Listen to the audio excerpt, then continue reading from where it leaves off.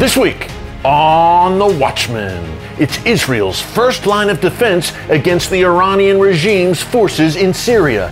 Yet the Golan Heights is also home to incredible history, high-tech, and some of the most beautiful landscapes in all of Israel. We know there are prophets that say that when the Jews come back to the land, it will start blossoming. And you see how when the early Zionist pioneers start coming here, suddenly something's waking up here. And after centuries of there's nothing here, suddenly the place is flourishing.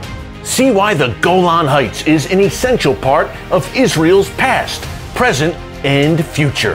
That's this week, only right here on The Watchman.